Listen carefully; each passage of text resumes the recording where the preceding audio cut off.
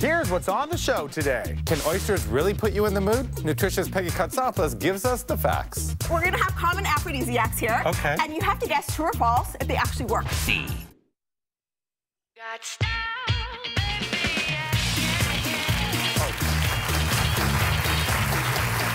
Welcome back, everybody. Well, can chocolate, oysters, or red wine really put you in the mood? Well, nutritionist Peggy Kotsopoulos is setting the record straight on aphrodisiacs. Everyone, please give some love to Peggy. Hi, sweetheart. Hi, babe.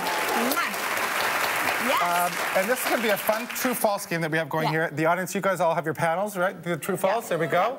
Now let's talk about this. Foods and aphrodisiacs. Yes, because, I mean, sex is so important. Not only does it increase your emotional connection with your partner, but it also helps to boost your immune system, helps to prevent cardiovascular disease, gets rid of colds and headaches and osteoporosis. So it's awesome. Right. And unfortunately, it's awesome. Unfortunately, about 2/3 of women would rather read a book or sleep or watch a movie than have sex. And men aren't any better, actually, studies show, okay? Oh, really? Despite what we think, they can have their own issues. The desire might be there, but they might not, function properly. So what we're going to talk about, Peggy's setting the record straight. Is we're going to have common aphrodisiacs here. Okay. And you have to guess true or false if they actually work. Okay. Okay. So starting with oysters. Oysters, true or false? True Are they or an false? aphrodisiac, everybody? True or false? True. We have, I'm going to say 90% true there. Yeah. And it's actually right. Yeah. Oysters are an aphrodisiac because they're so high in zinc. So zinc actually increases testosterone production. Now, testosterone is such an important sex hormone for both men and women. Oh, really? So it's actually really helps with sexual desire. With men, it helps with, erectile function. It actually helps increase sexual desire in women as well. So it's such an important sex hormone for both men and women. Wow. So, yeah, eat your oysters. And that's why they're so expensive, right? Yes, Holy, yes, yeah. exactly. Now, this one's very interesting. Is asparagus an aphrodisiac? Asparagus? True Look or at false? anybody? No, guys? False. We're 50-50. I'm going to say false. I mean, it's asparagus. Hello? Look at it. Oh.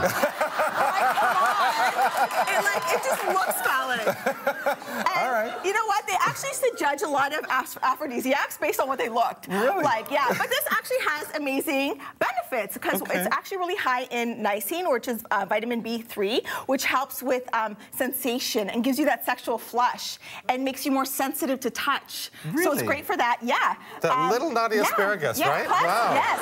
Plus, it's high in vitamin E, which really helps with with the production of hormones, so in both men and women. So really, really important. Who knew? There you go. So asparagus is awesome. We're going to go to this one. Everyone knows this one. True or false? Red wine is an aphrodisiac. Oh, come on. True. Okay, it's actually, so if you have a couple of this, yes. If you have a couple of these, not so much. Actually, the way alcohol works is it actually suppresses inhibitions, which is why you kind of might feel more frisky, you might get in the mood. A couple of glasses does that.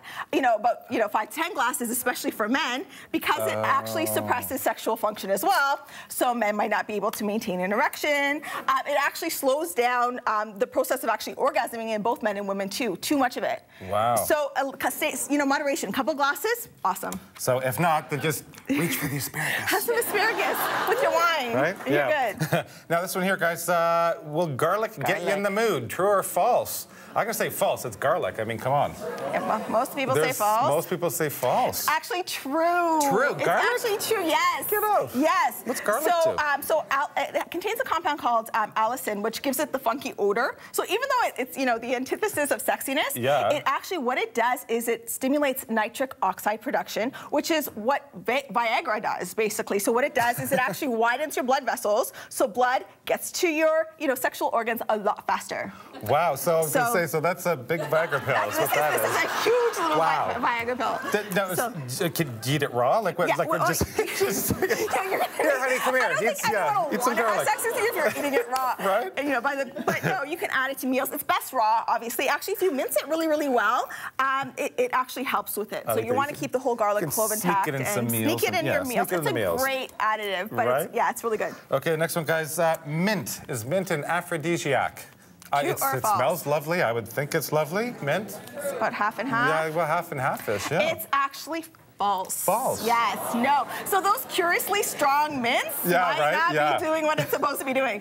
So actually, what it can actually do is it can disrupt hormonal production. Wow. So yeah, it can actually decrease your sex drive. Mint. And too much mint. This is like, I mean, mint is great. It's great for your digestive health, all that kind of stuff. Right. But if you really want to have, a really good sex drive, limit your quantities. So, one, cup of mint tea is fine, but if you're having so much mint tea or eating too much mint. Pot of mint tea ain't gonna happen. Yeah. Yeah, right? just, stick to a cup. It's right. good. And this one, fascinating. Is pumpkin pie an aphrodisiac? Pumpkin pie? Everybody? True. Oh, there's a lot of truths. True. I mean, it's pie. It's the smell of pumpkin pie, not eating the pie. But what do you mean the smell? Smell that. How do you feel? How are you feeling, Steven? I love pumpkin pie. I'm feeling aroused. So it actually does that. What it does is actually the scent of it. So they actually did a study, and men who actually smelled pumpkin pie, actually with lavender, it actually increased the flow of blood flow to their, Really? sexual organs a lot, about 40% faster. Pumpkin pie. Pumpkin pie. But I would think like pizza and beer or something, actually, no? Like for most guys. Pizza does that too. Pizza does it too. The reality is it actually stimulates memories and an emotional has an emotional trigger. Really? So, but really what the study showed was any kind of smell of food turns a man on. Like it's really that simple. But it actually worked for women too. The smell of pumpkin pie actually worked for women But as I'm well. shocked they haven't made this into like a hand cream or a lotion. Pumpkin pie lotion, right? Well, you can't even, like lavender works too. You can put essential oil. You can, everyone's gonna be walking around now smelling like pumpkin pie. Well, you smell edible, right? Right? Totally. Yeah. There you go. The last one here, guys, is chocolate and aphrodisiac. True. Okay. A lot of, both 99% like true. pretty much everyone says. Yeah. It's true and false.